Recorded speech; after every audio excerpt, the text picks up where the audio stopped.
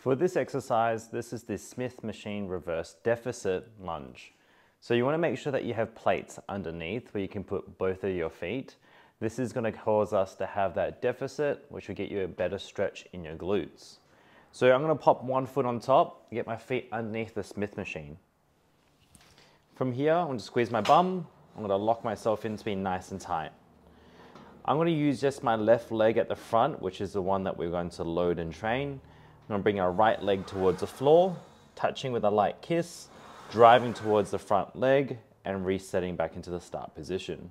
I personally like to only do one leg at a time, so I'm going to do all my reps on my left leg, but if you want to, you can do right and left, but that's completely up to you.